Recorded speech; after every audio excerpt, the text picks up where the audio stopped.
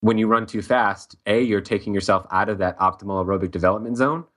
So you're kind of actually getting less bang for your buck than you would if you ran slower. And you're also increasing the stress and demand that you're putting on your body. So you're actually limiting the recovery or diminishing the recovery. So it's kind of a double whammy. You're getting less benefits with increased injury risk if you run faster on your easy days. So welcome to the Runners Connect Run to the Top podcast, where it's all about learning from the best and most inspiring minds in the sport. So together we can train a smarter, healthier, and faster running community. Now, here's your host, Tina Muir. Hello, this is Tina Muir. Thank you so much for joining me today for episode 100 of the Runners Connect Run to the Top podcast. Last week I talked to Hilary Dione, who shared her story of being the famous runner who held Meb's hand at the finish line, but also she talked about how she juggles 70-hour work weeks in her training as an elite runner. She has the balance right, and if you are struggling with that, her advice may help you. So today is a special episode. It is number 100. That means I have recorded almost 60 podcasts myself, and this is our podcast birthday. Well, if there is such a thing. For that reason, we're giving away 10 programs for Run to the Top listeners. We have 3 to choose from, and they're worth between $29.99 and $59.99, and that's kettlebell, foam rolling, or stretching. So make sure you tune in to the end of the episode to see how you can be one of 10 winners. So hopefully by now you know that the Run to the Top podcast is a product of Runners Connect, and not even just because I mentioned it at the beginning. We write helpful blog posts that actually give you the answers you need. We offer strength, nutrition, form, amongst many other courses. And the primary focus of Runners Connect is coaching and connecting those athletes in a community setting. So today you're going to hear more about the man behind Runners Connect, CEO Jeff Gaudette. I had not heard most of what he talked about in this episode, especially about his life as an elite runner, and I think you're going to see a completely different side of Runners Connect. I feel even more passionate about the company after talking to Jeff, and I'm sure you will too. But before we begin, I would just like to quickly thank our sponsor. Running with music or podcasts distract us when those mental demons are loud, but not when you're tangled in cords. Jabra Pulse is a wireless sports earbud that is perfect for runners of all levels and speed. Visit jabra.com/runnersconnect to enter to win a free Jabra Pulse every month. Welcome to the Run to the Top podcast, Jeff. Oh, thanks, Tina, for having me. I'm really excited. It's been a while, I think, since I've been on the podcast, so good to be back. Yeah, I'm sure a lot of the listeners who are joining us right now may not have listened to those first few interviews you did, as it was a while ago. But for me, I was just saying to Jeff in the in the pre-talk before the interview that I feel really nervous talking to him because this is very strange for me having to interview you. So let's kind of, for the people that don't really know too much about the voice behind the name or the story behind the name, can you share a little bit about your history and who you are, basically? Yeah, no, that's great. So yeah, I mean, I guess people call me the Oz behind Runners Connect. It's been great the last few years as we've continued to grow the team. Tina obviously being one of those people, and the team has been awesome. So, But yeah, a little bit about myself. I got into running really early in my life, probably like middle school, kind of going into high school. And it really started to blossom when I went out for the basketball team when I was a freshman. And the basketball coach happened to also be the outdoor track coach, and he wanted me to run outdoor track, so cut me from the basketball team, or basically I didn't make the tryout. So I was really disappointed. All of my friends were playing basketball, and I was like, oh man, I got to go run track. And so the first meet, I decided to run the mile. I don't know why. That was the longest event that they had. I mean, I was obviously thin and just generally better at running longer. So I was like, well, I'll give this a try. And so I think I ran like 4:55 or something like that for the mile, which is very good. And I won the race. I mean, I'm from a small town in Maine, so it's not like winning the race is like a huge accomplishment. But I did win it, and I was like, from there on, I was hooked because it was like, I mean, I thought I was like a superstar. I ran 4:55. I won the race. I was like, this is the coolest thing ever. And so, yeah, from then on, I was just really hooked on running. And as I got older, my interest in it evolved, more from, obviously the winning side always stayed with me, but, the passion for just being out and kind of being with myself and experiencing, I think probably what every runner's experienced, that magical feeling that happens sometimes on a good run when, I can vividly remember, running in the mountains and just being awestruck by the beauty of things and, being stuck within yourself and how good it felt to have a great running day. So in any case, I continued to run through high school. I was lucky enough to do really well, and went on to run in college at Brown University, and things went pretty well there. If anything, I learned a lot. I was kind of injured a lot, and most of it was because I was really too aggressive and kind of wanting to achieve things or train at a level that I just wasn't ready for yet. And but in that process, I learned a lot about myself and a lot about training. And I did obviously have some success there. I was a couple-time All-American in cross country, set the school record in the 5K. And that what was that, by the way? 14:07. Okay. That was indoors. So I luckily ran at a time, for those that are listening that are into professional running, I luckily ran at a time where the U.S. wasn't quite as good as it is now in distance running. So my times don't really compare to these days, but definitely was decent back then. So yeah, luckily because I had success despite injuries and that kind of thing, I was able to kind of springboard into running professionally. So I moved to Michigan to run with the Hanson's Brooks Olympic Development Project. I ran with them for 2 or 3 years, and that was a really amazing opportunity. Obviously, it was a great opportunity to train and to really test myself and see what I could do. But it was also a really great learning opportunity to learn from. I trained with Brian Sell, who was a 2008 Olympian, and Desi, who was a 2012 Olympian, and hopefully will likely be a 2016 Olympian. And I learned from Kevin and Keith Hansen, who are very, very good at teaching the marathon. So yeah, it was a great learning experience as well.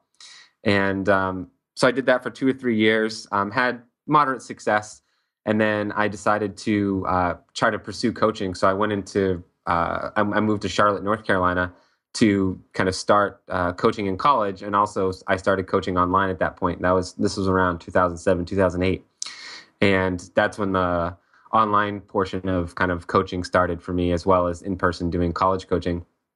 And college coaching was great; I really enjoyed it, but I had to move, and so that's when I transitioned to doing full-time online coaching. And at that point, I was working with maybe 20 to 30 athletes. Wow. And it was a really great experience. I learned a lot about, really how to communicate effectively online, and how different athletes that I was working with were so different. Because in the college atmosphere, you get some individuality, but with working online, you really work with such a huge variety of athletes. So, I would work with somebody who was, just trying to run the first 5K and have never run before, and had health issues, that kind of thing. And then on the flip side, at the same time, I'd be working with somebody who was trying to run sub 3 hours or qualify for Boston. And so it was I love the challenge of, every day thinking about how am I going to attack this person's training plan so that they can have success given everything they have going on. And likewise, the other really cool thing is that, at least I found it as a fun challenge, is that, in college, they're pretty much all doing the same thing. And admittedly, in college, you have a lot more free time. And, now we're working with people who are, have really busy jobs, working 60, 70 hours a week, have families, wife and kids, all kinds of other things going on outside of running. And so it prevents a unique opportunity to try to say, okay, well, we need to do X, Y, and Z, but we can't, we don't have 3 or 4 hours in the day to do that. How can we make that happen within your particular schedule? And so that was a really fun challenge that I really enjoyed, and started to take. I actually started to enjoy the online coaching more than I did kind of the in-person because of those unique challenges, and I found it really fun to coach around that kind of stuff. Yeah, so I'll keep going here. I know this is a long answer. Oh, no, question, this is interesting. I'm learning this too. I didn't know this stuff. Okay, cool. So yeah, right around 2009, 2010, obviously I kind of started to reach a point where I wasn't able to take on any more athletes without sacrificing the amount of time that I was able to give to the athletes that I was currently coaching. So I actually started to bring on other coaches to kind of help take over some of our client load, and to, kind of expand the business a little bit. And that was really great. But one thing that I really started to notice around this time was that, with myself and the other coaches that were on staff, we started to notice that there was a lot of common questions and a lot of interactions that were really difficult for a coach to communicate. So to give you an example, I know one year back in 2008, 2009, we had like 12 or 15 people training for the Boston Marathon.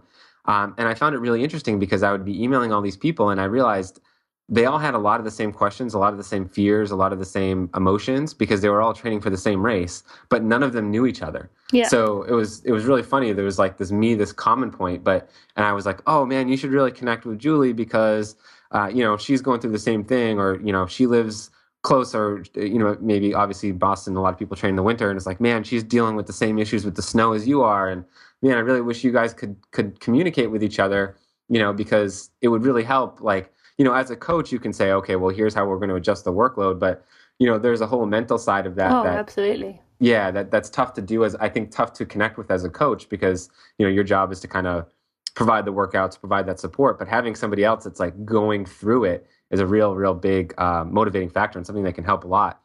So that's when the idea for RunnersConnect came into mind. And the idea that we would be able to connect the runners that we're coaching so that way they could use each other in addition to the coaches to help them train better and to stay motivated and get through those rough patches. So yeah, that's when the idea kind of came into being.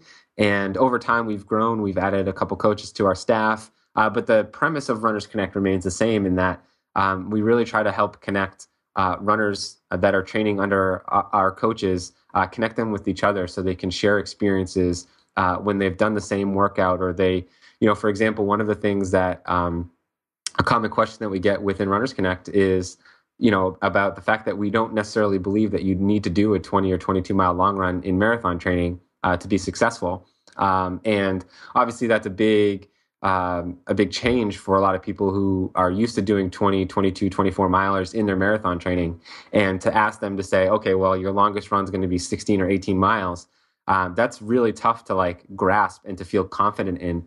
But the really cool thing is, we see this a lot in the RunnersConnect community, is they'll post to the forums. They'll say, I'm really struggling with this 16 to 18 mile concept. Like, I've done X, Y, and Z before and blah, blah, blah. And then immediately, 5 to 10 people will jump on and be like, oh, I had the same issue a couple of years ago. And, you got to trust it. Like, this is what I did. And I set PRs. And so that's one of those things, like as a coach, I can keep telling somebody, yeah, it's going to work.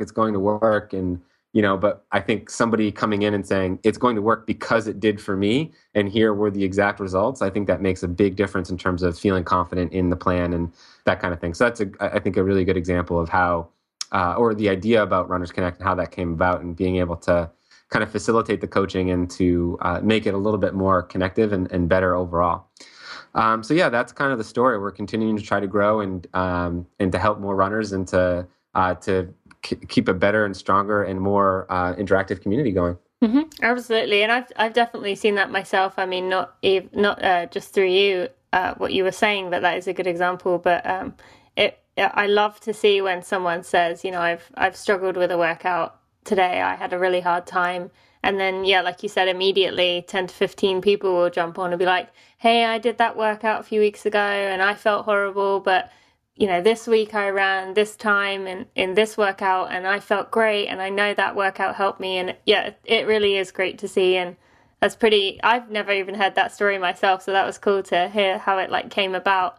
And I'm sure it also helps with most of the, our listeners out there who are, recreational runners. Like you said, they're parents, they've got busy jobs, and running isn't the number one focus in their lives. But it's all very well, you or I saying, you'll be fine, you can do this. But then they're thinking, okay, but, you're like, a lot of people think, oh, you're too fast. Of course it's easy for you. But having one another to kind of bounce ideas off and say, I struggled too, and I got through this, with people of a similar level, that's going to be huge for a lot of people. So I think that's a really, really cool aspect of, or the best thing about RunnersConnect is that community sense. So I just want to go back a little bit before we dive further into RunnersConnect, about a bit more about you. And I'm sure a lot of our listeners are kind of curious about your career as an elite. You said it was like a 3-year 2 to 3 year career as a professional runner at Hanson Brooks. But you did mention that you had like a lot of injuries. And are there any things that you can pinpoint now that maybe you did? Like, was it, we hammer a lot with RunnersConnect about the running easy on your recovery days. Was that an issue, or what other things would you say contributed to your injuries looking back? Yeah, no, I mean, I made every mistake in the book. So, but yeah, I think the two biggest ones are definitely running my easy days too hard. That was a really big one for me. And not doing the right type of strength work to set myself up for injury-free training. So I mean, just like we harp upon with our articles and with our coaching about running your easy pace is easy. I mean, I just, I felt like, and so I can totally relate to the athletes that come back to us and say how difficult it is to slow down, because I can completely relate, because I had that mindset. I'm like, well, if I'm going out to run today, if I run faster, then that is better for me. And I had a really hard time understanding that running faster on an easy day wasn't necessarily better. For me, what really made it click was learning the science behind it. And that's why we really try to preach the science and research behind why it's so critical to run your easy days easy. At the time, that just wasn't out there, or at least I wasn't aware of it. But yeah, it was a huge issue for me because I just never was recovering. I would do a hard workout, and then the next day I would, try to push my easy day pace, even if I didn't feel good, and that to me was a sign of being weak, or that my fitness wasn't where I wanted it to be. If I went out and struggled on an easy day and ran a lot slower than I could have, or if I normally had, then I would immediately start thinking, oh, well, maybe I'm not as fit as I thought. Maybe my training's not going well. And really all that was my body saying, hey, we're really tired.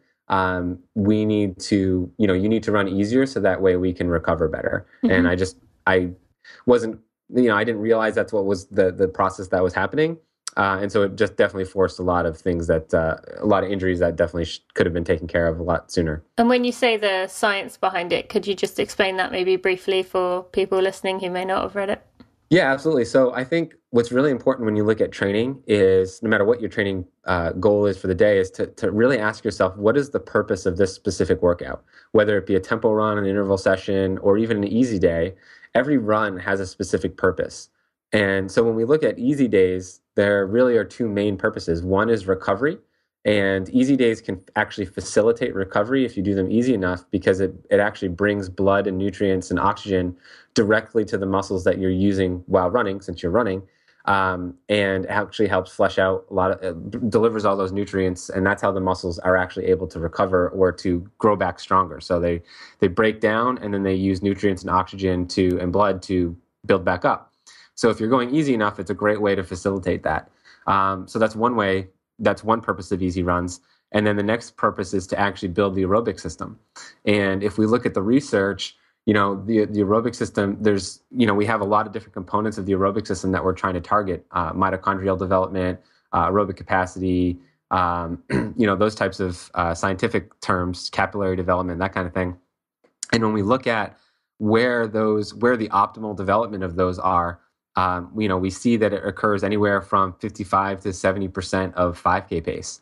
And obviously that's a little tough scientifically, or tough for, unless you're a math major, to take like 55% of your 5K pace. But we do have some calculators available that do it for you. But basically that ends up being really slow. And so when we look at optimal aerobic development, that being a big purpose, then we want to make sure that our easy runs are within that target of optimal aerobic development.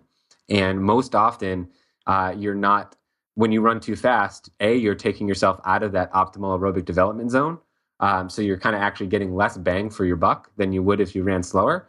And you're also increasing the stress and demand that you're putting on your body. So you're actually limiting the recovery or diminishing the recovery. So it's kind of a double whammy. You're getting less benefits with increased injury risk if you run faster on your easy days. So I think if that had been something that I knew earlier on in my career, or really better understood, it would have really helped. And so hopefully explaining it now, where people that have read our articles can really connect with it and take it to heart. Yeah, and I will definitely put a link to the pace calculator on the show notes. But when it comes to people who think, okay, that sounds great, but how do I know if I'm running easy enough? Like, what are the biggest indicators that you have found effective, either with the athletes you coach or yourself?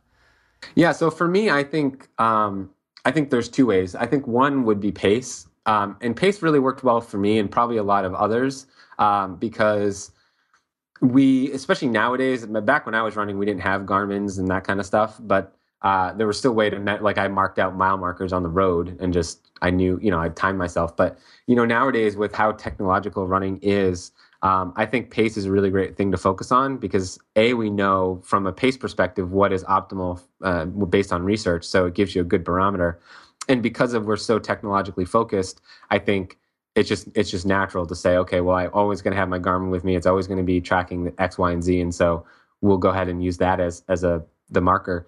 The other way I actually like to do it too is because I do think people need to take a break from the Garmin when it comes to improving their races and being more reliant more on feeling and more on intuition. So I always say that, you should be able to hold a full conversation while running. So easy should be easy. And I know that sounds a little funny to say, but I think when we think about easy days, we often don't comprehend the word, why the word easy is in there. And it's in there because it should feel very easy. It should feel like really not working much at all. And so I think from that standpoint, I say, it really should feel like the point where you can go forever and it's really not hard. You're able to talk in full sentences, we would almost be able to have this conversation as is if we were running easy, once you get in good shape. So that's kind of how I try to explain it to people. Yep, that's a good one. And one I've recently, I don't know if this is true or anything, but since actually the interview with Patrick a few weeks ago, I've actually been implementing the breathing techniques he said and trying to breathe in and out of my nose on easy runs. And I find that actually holds me back as well, because if you can't can't run fast if you're trying to breathe in and out of your nose, or at least I can't anyway. So that's another one. That's a good way. Yeah. Yeah. Okay. And then just one more question about like your past career as an elite, as I'm sure people want to know a lot more, but I have other things I kind of want to get to that I think. But can you kind of describe for us maybe your favorite moment as an elite, or your favorite race, or just something that you went through that people will be like, oh, that was cool? Oh, that's a good question. I think probably when I set my PR for 10K would probably be one of the better ones. I think anytime I set a PR, I think those were probably my biggest moments.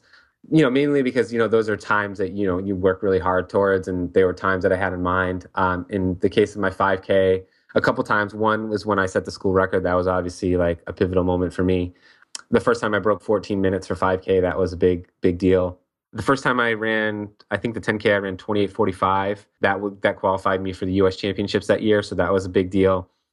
And I think the other one would be I won the Ivy League championships in 10K my sophomore, junior year in college. And that was a lot of fun because it was a team event. Yeah. And then, when we won, we won the Ivy League cross country championships in 2003 and as a team. And that was the first time we'd ever done that in school history. So that was like a really awesome moment because it was more than just me. It was, my entire team, something as a team we'd worked so hard. Oh yeah, so, that's huge. Yeah, those are definitely big moments for me.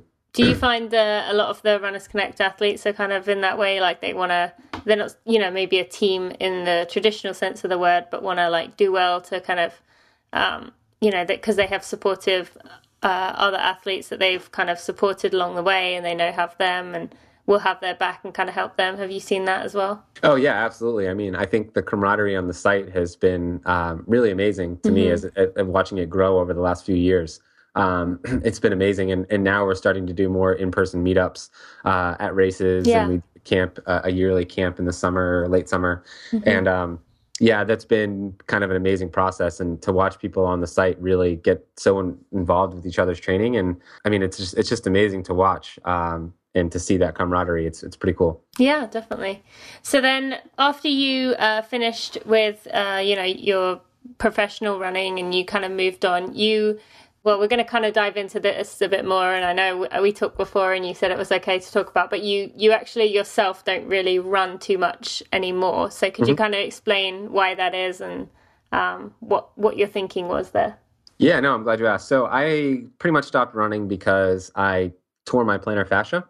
And so I needed about 8 months off in order to let that fully heal. There were some complications in terms of getting back and stuff. And so that was around 2009, 9-ish, 2010. And I started running again for a while after that. But I found that I had a really hard time not I had a hard time like not training 100% or like training like an elite anymore, since that would have been really my life for the last 10 years, was kind of putting everything into my training. And so I had a really hard time staying motivated, just kind of running easy days. Like I'd still enjoy running and I still do.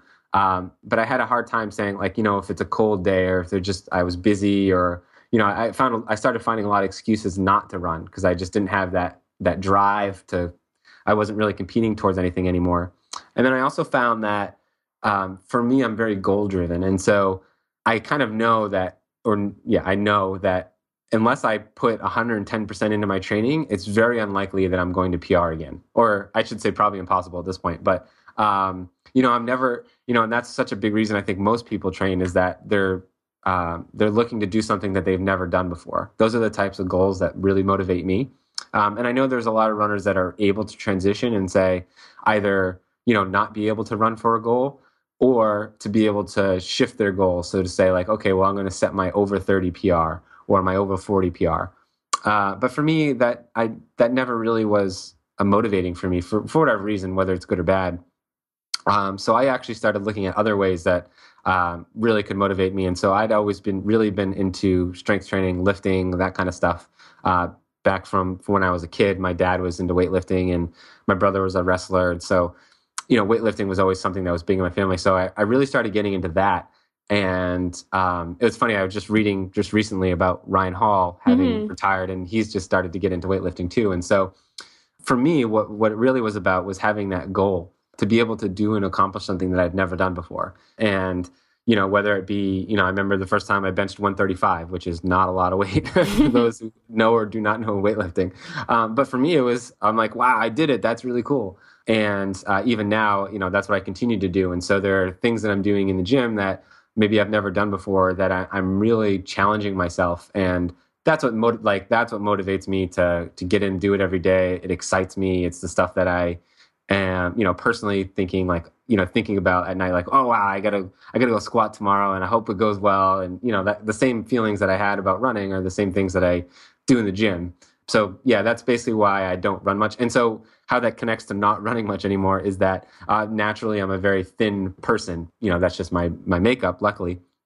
But in order to lift lots of weight, you need to gain lots of weight. And so not that I'm big by any means, but in order to continue my progress in lifting, I have to not run because I will end up just losing weight really quickly. So I know that's a problem most people want to have, but yeah, so that's kind of why I don't run quite as much anymore, is because it doesn't mix well with what I'm trying to do in the gym. Yeah, no, that's great to hear. And do you want to tell the listeners about the 1,000-pound challenge you're shooting for? So my current goal is to do what's called the 1,000-pound challenge, which is to deadlift, squat, and bench 1,000 pounds in one day. So basically you go to the gym at once and you roughly it comes out to squatting 325, deadlifting 420-ish, and benching 250. I mean, you can do any of those in any you can add or lower any of those, but those are the rough averages that I'm kind of looking at. So that's really interesting. That's crazy. I can't even wrap my head around lifting that. Yeah, what's funny is now that I've started to do this, I mean, I would say a couple years ago I'd have been like, no absolute way I could do that. But now I look at guys like when I watch track on television and stuff, and I see them running times, and I'm like, there's no way that I look at how fast it is, and it's incomprehensible. And it's really weird because then I'm like, oh, well, you actually used to be able to do that, and it seems so far away.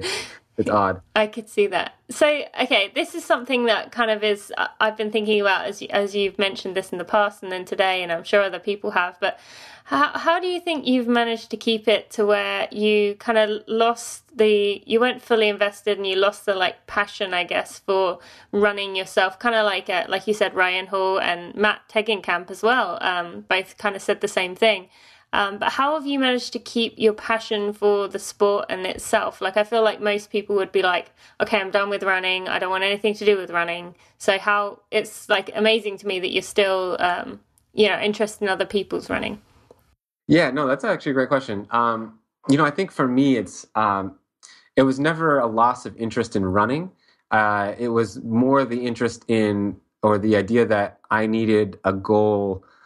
I'm very goal driven. And so for me, the goal had to shift from running to something else in order for me to feel satisfied athletically. But the passion for running didn't really change. I mean, I definitely still have I often think like obviously most of my friends on Facebook and stuff are runners or are still running, and I see pictures of them at beautiful locations or in races, and I definitely think, like, oh man, I remember that looks like an amazing place to run, like that's just awesome, and I really feel connect to that feeling that I think all runners know of when you're just in that zone and you're either in an amazing spot or you're just having a good workout or whatever it is. It's really connecting you to yourself, maybe a more spiritual self. I can still relate to that, and I still like that. And I think the other big thing is, for me, I was always and still am very passionate about the research and science behind running, and so that hasn't really gone anywhere. If anything, I would say that going into another sport has really helped broaden my horizon. So instead of just looking at, okay, well, just being completely focused on running, looking at how other sports do things. I've learned a lot about nutrition, recovery, supplements, that kind of stuff by going into not that I'm bodybuilding, but the bodybuilding world. And so I think, so to me, it's been a new challenge to be able to connect what I'm doing now with running and how that relates, and to broaden that spectrum of exercise physiology knowledge and bring it back to running. And then finally, I think, I love to coach. I mean, that's a huge passion of mine. I do enjoy helping athletes achieve goals. And it's not even so much helping athletes run fast. To me, it's about helping athletes do something that they never thought possible. That to me is the real joy in coaching, is when somebody signs up and, doesn't think they can do something, or has no, says, oh, I want to run 3:25 in the marathon. And then, I know in the back of my mind they could probably run 3:15 or 3:10. That to me is what's really cool when they eventually run 3:10, for them to just be like, wow, I just never thought this was something possible. That's still a big passion for me. Yeah, no, that's great. And I mean, that right there just kind of shows, how great of a person you are, and how just thoughtful you are to, invest. That brings you so much joy to see other people. And actually, I can kind of selfishly say I was kind of almost the other way. I did 2 years of coaching after college, and I kind of realized that it's a similar thing. Like, it was too much running. Like, I like having running as my hobby, but I didn't want it as like coaching. Running was just too much running. So it's funny seeing you're on kind of the other side of the fence, but you're obviously on the selfless side, and I'm on the selfish side. Oh, no. I mean, I think it's more a realization about what motivates and drives you, and what makes you happy. Yeah, and I love that you followed, your heart. You followed what your gut was telling you, which, more and more we learn that our gut feeling is often actually, right in so many ways. But you knew that to follow your heart and trust that, maybe your time for running was up, but you could still help others with theirs. And was there ever a point, like, was it difficult for you to realize that? Was there a point, did you keep trying to like come back and keep trying to run, thinking, oh, you didn't know a life without it? Yeah, no, that was definitely hard. And I think almost every athlete goes through that. I mean, luckily for me, part of it was injury related, and that I had to take 8 to 10 months off. So that was I think I would have had a really hard time stopping had there not been an injury. I think I always would have kept going with it. But it made it a lot easier in that there was an injury. So it gave me a long period of time to feel like what life was like without running. Like break the habit, essentially. Yeah, exactly. And then also, one of the things that I think keeps people coming back is that if you are good at it, it's easy to get fairly good again. So like, I could have kept going on and being pretty good, but once that injury happened, like, it was going to take a lot of work to get back to being pretty good. So that helped, I think, give it a break as well. But it was still hard. I would still have weird, odd nightmares that I would be back in college, and I would show up for fall like the fall semester, and I wouldn't have run because I had, I wasn't running at the time. And I would just remember thinking like, oh my God, I've let my team down. I've let myself down. I'm not going to achieve my goals. And that was a recurring nightmare. And so it was very weird, but, so I was always like scared that I don't know, that I was going to want it back and not be able to. So that was definitely the harder part, I think. Yeah. And did you kind of go through like an identity crisis during that time, or was it just kind of as soon as that injury happened, you obviously went through some kind of like depression when it first happened, but then you kind of started moving on? Yeah, I think at the time I was super busy. I was starting the business, I was working full time, and I was in grad school. And so I think that kind of kept really you helped. Distracted. Yeah, I think that helped keep me distracted from kind of the changes that were happening. It was just everything was so busy. And then as things started to gradually calm down, and at that point, I was a lot more comfortable with where things were at from a personal perspective. Yeah, definitely. And so then moving on to Runners Connect and, starting the business and everything, you've talked about, how the vision came up and how it kind of began. But when it comes to the other side of things, beyond the coaching, we have this podcast here, we have the blog, and you have all the programs, the nutrition, the form, kettlebell strength, all of those kind of things. But you really like to focus on, like you said earlier, the science, the real deal, and not really the fluff. But how did that kind of come along? How did that go along with the coaching aspect, that you wanted to have the real information as opposed to all the junk we read out there, on BuzzFeed and things? Yeah. No, that's a great question. So I think it came down to a couple things. I think the biggest one for me is that I looked at what really, I kind of looked at it from a self perspective, like what really helped me grow as an athlete and to better understand my training. And I always felt that I trained better and had more success when I really understood the why and the process of what I was doing. And so obviously it worked out, but my thought process was, I want to be able to translate that to the athletes that I coach. So I want to give them the science and the reason and the process for everything that they're doing. So it's not just, well, here's some schedule, I have no idea why it is that I'm doing this. They can really have here's exactly why you're doing this. And so that was really helpful for me, and I wanted to be able to translate that to the athletes I coach. So that's why we had a really strong focus initially on, the science and the research behind things. I also found that it really helped. I think sometimes when we look at, if we want to use the word fluff, like articles that just really have I'm very concerned with the information that we put out being as accurate as possible or as helpful as possible. And I know, there are definitely different ways to approach training, and I'm very open to different training methods and taking into different accounts of how things work. But I think, I want to be very careful when it's a very self-conscious thing that says, if I recommend something, I want to be very confident that it works. And I don't want to just recommend something for the sake of it being easy. And so that's why I looked at the research side of things and to make sure that, okay, even though we're recommending this, we're not just going to take the easy way out and say, oh yeah, you can run a marathon on 15 miles a week, and here's a plan how to do it, because I personally don't think that works. And so I wanted to make sure that everything we did was, I am confident that this is going to work. And I think that really helped formulate the process, the foundation for everything that we did was being confident that it was going to work in some way. No, and I think that's definitely become evident in a lot of the programs, and in particular the strength, the form, and the nutritional blueprint, that you really have put the time and the effort into, creating them and making them the absolute best you can be. And they are high quality. And, it's funny, you didn't know this, but I was thinking earlier about how when Jeff first hired me, he kind of said that he wanted to make sure all of the blog posts really were good, really epic was the word you used, and making sure that they really had everything in them. And at the time I was like, why do they need to be that long? But it was only when I kind of realized that so many articles, you Google something and it comes up and you click on it and you scroll your way down really quick and it doesn't really tell you much. And so you go back and then you go to the next one. But with those Runners Connect articles, I mean, a lot of them were done way before I came along. And they do have everything you need. They have, what are the symptoms? What is the treatment?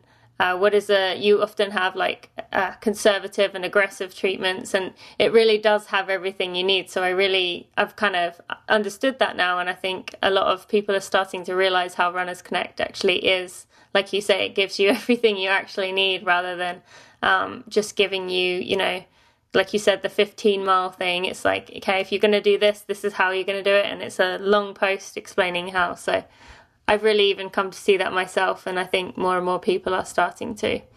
Thanks. No, you're welcome. So then with Runners Connect, we've kind of talked a bit about the community aspect and, the science behind it. But what other things make Runners Connect different to other online coaching programs?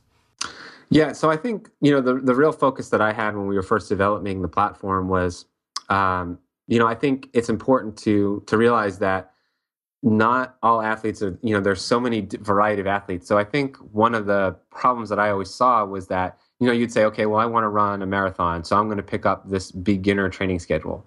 Well, what's a beginner? How do we define that? What if, I can classify a beginner as running 15 miles a week and one running 30 miles a week. Those are probably both beginner runners, but they could be coming at training from completely different backgrounds. One could be overweight, have a lot of injuries or injury history, maybe not be healthy overall. The other could be, well, they're doing 30 miles a week, but they are, they do CrossFit or they're doing a lot of other cross-training activity. They're extremely fit. The way you're going to approach the training plan for both of those is going to be very different. And so that was really the idea behind the platform, was that we need to take more into account just, when you go online, you see like, oh, well, pick a beginner marathon plan and then that's what you pick, or pick a marathon based on your mileage, because there's just so much more to a training plan than, those two factors. And then you started to get into, from an online coach perspective, I really learned that like I said, one of the challenges was that not everybody has the same schedule. So for some people, running long or running both weekend days is really ideal because that's when they have the most time. For others, it's, during the week, they're fairly free, but the weekends, it's family time and they don't have any time to train. And so you can't just take a training plan and say, okay, well, these are going to be your runs and make it work around your schedule. Mm-hmm. I really wanted to create something that we could work around somebody else's schedule, because that is going to lead to more success, both in terms of staying on that plan, being happier with the plan. And I think if you're happy with the plan, being more successful.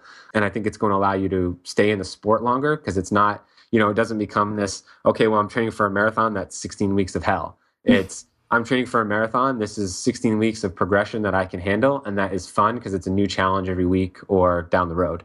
So yeah, that was another big part of it.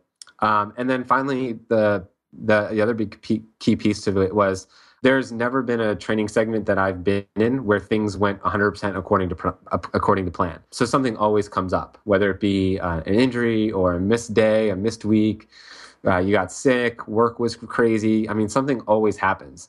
And so, one of the things that I wanted to be able to create with the Runners Connect platform was the ability to adjust training. And so it's not just, okay, well, you have your training plan, now you're good to go, or kind of like I'd seen before, it's kind of like, somebody writes your training plan and then it's kind of like you're on your own to make it work based on things that come up, or to make it work in the sense of kind of keeping you motivated and keeping you accountable. And so that's where the other big component of Runners Connect came in, where we wanted to be able to provide some sort of coaching or expert advice in that way you can adjust, because no matter who you are, something's going to happen.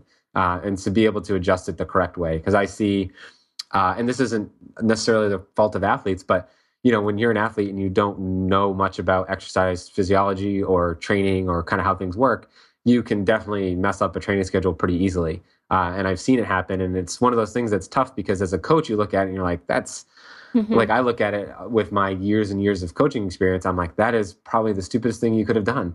But I can put myself in the mind of the athlete, because if they don't know any better, why would they know that you're not supposed to do a workout and then a long run the next day? To me, that seems like such common sense, but to them, it may not, it's something that may not be apparent. or, talking about easy pace, it may not be apparent. It's definitely not apparent to most people why running an easy day is as beneficial, if not more beneficial, than running faster. And so those are the types of things that I think with the RunnersConnect platform, we've tried to help curb a little bit. Yeah, and I've definitely seen that a lot through people, who have been using the platform who have said, that they used to make all these mistakes, or they, like you said, just naivety, just didn't know about it. And, it is good to see that the outside perspective actually helps you. And I think you're right that something is always going to go wrong. And it's often the case that because we have this, we want to do our best and we want to prove we're as committed as we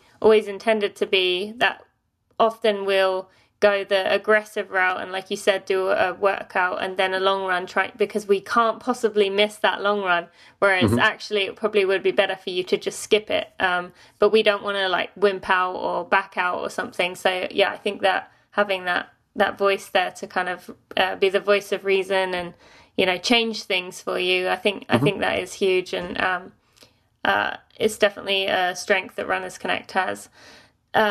So just for those who may not have even, been aware of the coaching program before, or could you kind of explain maybe the levels or what's available? So if someone is kind of sitting on the fence about thinking about hiring a running coach, what they would actually get if they did join the program. Yeah, absolutely. So we really have two levels of coaching. We have what's called our RunnersConnect membership, which is $49 a month, or we do have a discount if you pay annually. But basically, what that provides is we write you a training schedule that's customized to you based on kind of all the things that we talked about, but mileage, experience level, running days, whether you want strength training, what your goal race is, when your goal race is. So it can really be any length of time.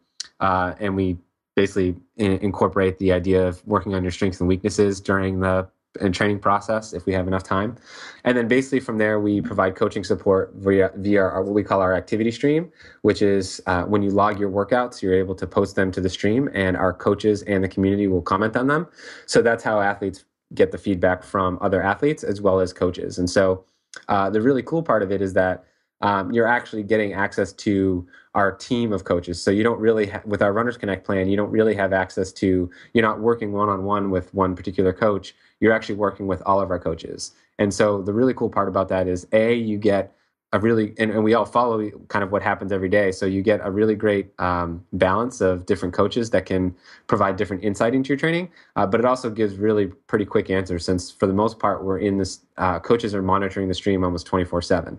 So it provides a really great platform for whether you live in, if you're in Eastern United States, if you're in Canada, if you're in the UK, if you're in Australia. We have athletes all over the world. And the really cool part about it is to be able to provide that coaching pretty much all the time.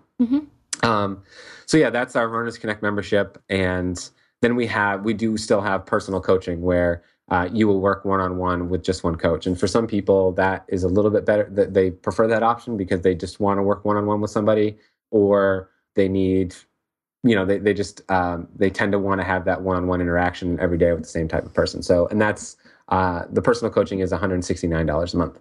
Okay, great. Thank you for explaining that. And I think that's very helpful. So then where do you see RunnersConnect going in the future? Do you want to share any insights of what you'd like it to become, or where you'd like it to go? Yeah, no, it's a great question. So I think from a brand, if we look at RunnersConnect itself with all of our products and that kind of thing, the thing that we're looking at now is trying to move to a more unified experience. So it's a little disjointed now because you can sign up for a strength program, and that's kind of separate from the training program and kind of separate from nutrition and that kind of thing. And so we want to unify everything under kind of one big umbrella. So when you purchase a product, it gives, it's easier to access. You're kind of staying within the RunnersConnect umbrella. And we're also starting to push higher quality content in the sense of webinars, seminars, video courses, that kind of stuff. So really starting to up the level of quality and insight that we're able to provide from the content standpoint. From the training plan perspective and the training platform, we're actually, I think for us, the growth is going to come more from being able to develop the platform into a more robust community and robust platform. So, for example, in just this spring, we launched a new platform for the logging of the workouts where we have more imports. So you can import from Garmin, you can import from Runkeeper, iSmoothRun. You can log multiple workouts in a day. So if you run twice a day, or if you do strength workout in the morning and then run at night, you can log them both, logging all your cross training, that kind of stuff. So short end of the story is, adding more functionality and features that allow people to better connect and create tighter knit groups with each other. So for example, creating a group, if you're training for Boston 2016, connecting, I think right now we have 25 or 30 athletes that are training for Boston 2016. So they're connecting in a obviously with the entire Runners Connect community, but with a tighter community amongst themselves, which is really great. Paying off, because it's like, we talked about at the beginning, it's really creating that real sense of motivation and community that, hey, we're all in this together, whether it's snowstorms or hot weather or whatever it may be, kind of all going towards the same goal. And that's going really well. So that's kind of the future. Yeah, no, sounds good. And I look forward to being a part of it. So Jeff, before we begin our final kick round, I just want to pause for a second just to thank our sponsor. Some days we need all the motivation we can get to make sure we finish our workout or make it through that cross-training session, especially when we're trapped indoors. It has been well documented that running with music or a motivating podcast can help improve performance. But as much as I love the idea, I found myself getting frustrated with the cords getting in my way, or when they would rip out of the treadmill. Finally, I have a solution. Jabra Pulse is the sweat-proof, weatherproof, wireless sports earbud that is perfect for runners of all levels and speeds. Even better, it has an accurate in-ear heart rate monitor that quickly connects to your phone so you can ditch the chest strap. The earbuds will have a secure and comfortable fit thanks to the ability to customize the earpieces. Runners Connect listeners can get exclusive offers and enter to win a free Jabra Pulse headset by signing up at jabra.com/runnersconnect. That's jabra.com/runnersconnect to start your journey, or buy the Jabra Pulse at your local Best Buy. Jabra, this is where it starts.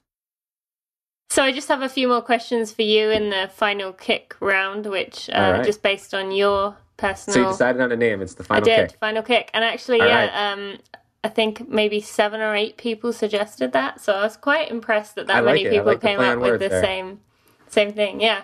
So what is the greatest advice you've ever received? When it comes to running, I think the greatest advice I've ever received is don't be afraid to take a rest day, whether that be because you're tired or because you're injured. I know for me, I would have saved myself so much agony if I just I'm starting to feel like my Achilles. I'll just take 1 or 2 days off and, baby it and take care of it and do what it needs to get done. It would have saved, taking 2 or 3 weeks off down the road at a more inopportune time. Absolutely. So yeah, that's definitely the best advice I've ever seen is don't be afraid to take a rest day when your body's telling you that it needs it. So just along those lines, I know this is supposed to be quick, but I know this is something that people definitely struggle with. And I know I've only just got to the point where I can do it, but any advice for how people actually listen to that voice that says, something's not quite right? Yeah, no, that becomes a tough part, because then you start questioning okay, well, am I being weak or is this something that is really happening here? So I think part of it is you develop that over experience. So like you mentioned, intuition. Over time, the longer you run, the more you'll start to recognize certain signs and symptoms of things that have happened in the past or recurring. But to be honest, I think that's where having somebody that you can talk to about it makes sense. Yep. Whether it be a coach or be somebody from the outside. Coach is the best, but even if it's just a running buddy, that can make a tremendous difference, because having that outside perspective can really help you kind of understand things. So I think sometimes we think, to give you an example where it's tough to distinguish, okay, am I just being weak or am I really tired here? I think sometimes we can kind of forget what we've done in the past. So I'm trying to think a good example would be let's say you looked at your training and you had run a race and then a long run close by and another really hard workout. And then you start to get tired. You could start to think oh, well, maybe I'm just being weak. But then your running friend would say, look, you ran this race, you ran this long run and then this many miles. That means I'm just putting a number at like 16 of your last 30 miles, the last 5 days have been at high quality or at marathon pace or faster, or whatever that number, whatever that value is. That's one of those things like you might not recognize yourself, but when somebody says it to you, you're like, oh wow, you're right. That like makes a lot of sense. Definitely. And that can help you determine whether or not it's just kind of like, oh, I'm being weak, or I really need something here. Great advice. Thank you. Favorite running book or blog? And as much as I'd love to say it, you cannot say Runners Connect. It's actually pretty easy. My favorite running book is definitely Once a Runner by John L. Parker. Good. Good one. Yeah, it's for me, that was one of those things that like I obviously grew up in a time when the internet wasn't like really huge. So like when I was in high school, I think we probably just started getting the internet. And when I first read that book, it was like amazing to me because I realized that other people like had the same like passion and joy of running, and it was the first time I'd ever seen it expressed in any way, really. So that's why that book's so meaningful for me, because there just wasn't the internet to see that there was like not just that one or two people, but literally hundreds of thousands of people that understood running the way I did. But so that was pretty cool. Yeah, definitely. Okay, I'm interested for this one. What would you like to tell a new runner? Oh, yeah.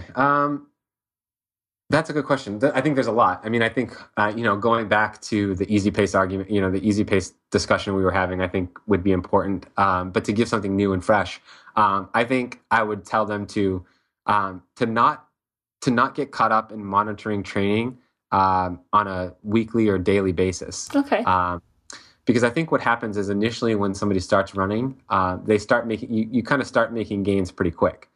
You go pretty quickly from, well, man, I'm barely able to run, to like, I can run a couple miles, to I can run a couple miles faster. And the gains start coming really quick. And that's a lot of fun.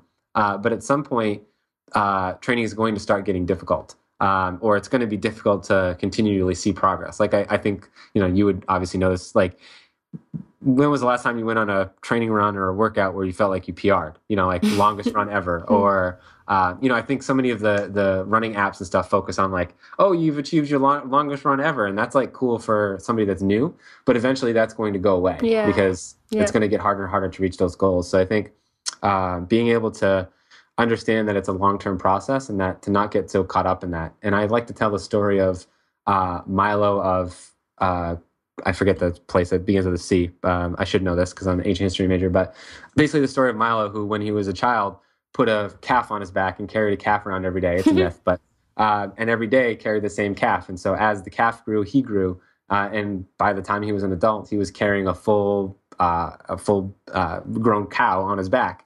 And so if somebody were to look, if a beginner were to look at what it takes to run a marathon, they would say like, there's no way I can do that. There's no way I can run 22 miles, 26 miles, or do that particular workout. But it's not, there's a process to getting there, and you need to make sure that you focus that there's going to be a process and it doesn't just happen overnight. Yeah, I love that analogy. That's really cool. That's a good one. Okay, favorite, past, I guess, pre-race meal? Yeah, so for me, it was always pasta. So I definitely grew up in that. That's the night before or the morning of? Oh, the morning of? Either or. Yeah, so morning of, it definitely started, went probably to like bagels and peanut butter. I think I need to change this question actually, because you're probably the third person who has, when I've said pre-race meal, has thought dinner. So maybe it's just the wording from England to America, but I don't know. I'm obviously confusing people with that one, but that's good. Okay. Thanks for sharing. And finally, your favorite running product? That's a good question. I think most running products are pretty cool. There's so many things that do like really cool things. Like just off the top of my head, I'm thinking, so I don't have like really one. I think for me, like Garmin was revolutionary. I stopped running right about the time Garmin really started getting good. Cause like they made a watch like a lot, like probably starting back in like 2006, 2007. But it was like huge. It literally took up like your entire wrist. And it wasn't very accurate. Like it would like, even if there was like one tree, it was like, oh, there's a tree. I've lost signal. So nowadays those are really cool. Like, I mean, I think that would have been a game changer. Well, really cool to train with. I loved Yak Tracks. I thought that was such an ingenuitive thing. For people that don't know, yak tracks are like this thing that you slide on your shoes, so that way you can get better grip in ice and snow. I always thought that was especially pretty cool. being in Michigan, you need Yeah, those. Michigan. I grew up in Maine, and Okay. absolutely, those are critical. Yep. I got to know those very well too in college. Okay, Jeff. Well, that's about all I have for now. But I mentioned it a little bit in the intro. But Jeff has actually said that because this is our 100th podcast, we're actually going to be giving away 10 of our products to any listeners. So I will be talking about that a little bit in the outro, the part after the podcast. So stay tuned for that. But you're going to have a choice between the kettlebell, the stretching, and the foam rolling program, which was it between $29.99 and $59, you said? The value? Yep. Those are the price range of those products. Yep. Okay, so stay tuned and you can find out how you can be one of 10 people to win that. But Jeff, thank you so much for your time. I really appreciate it. And as this has been great for me to learn more about your background, and I'm sure our audience are also enjoying it. So thank you. Awesome. I had a lot of fun. Thank you, Tina. You did great. And that's a wrap. I cannot believe that 100 episodes have been done already. But I think I've come a long way since episode 41 with Dave McGillivray. Now, I don't want you to go listen to that, but you might want to enjoy it just for comical value. So as I mentioned, for our 100th podcast birthday, we're giving away 10 kettlebell, stretching, or foam rolling programs worth $29.99 to $59.99, and you have the choice. And you can enter to win by going to runnersconnect.net/RC100. And that's also where you can find all the links to everything Jeff and I talked about today.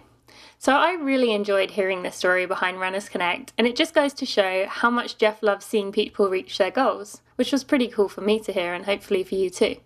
If you did enjoy, for a 100th birthday present to me, if I may be so cheeky to ask, would you mind leaving a review about the podcast on iTunes or Stitcher, whichever one you use to listen? I give you all the instructions you need, along with all the other podcast-related information on our podcast page, which you can access through the show notes I just mentioned. Next week, we're going to be talking to Stephanie Howe, who's the ultra runner with an extensive knowledge in nutrition. She has some recommendations for us that shocked me when it comes to fueling for races. You are not going to want to miss this one. So until next time, have a great week.